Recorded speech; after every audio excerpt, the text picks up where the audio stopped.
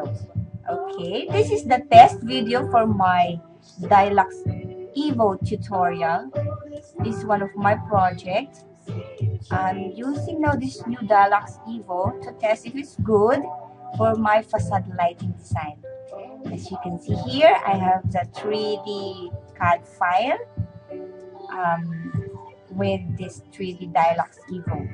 I'm going to switch off now this CAD file to show you what I did. Here you go. And for every column, I put this LED floodlight and band uplighters here, the blue one. I also put some street lights here with path lights, wall recessed here. I also placed some guide lights here. As you can see, I have mini LED floor recess dots here. And I have LED floodlights with green filter or with green LED here for my tree. And I have also one here inside the tower.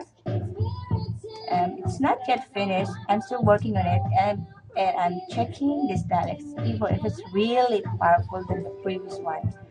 I am also using AGI 32, so I'm comparing this Dialux Evo to AGI 32.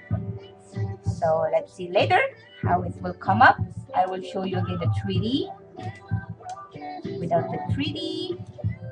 Oops, of the 3D. Again with the 3D. See, this is a big project.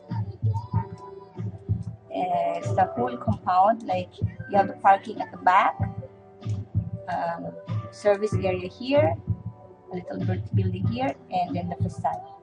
So I would like to highlight this very beautiful facade using this Dialux Evo. So later, bye!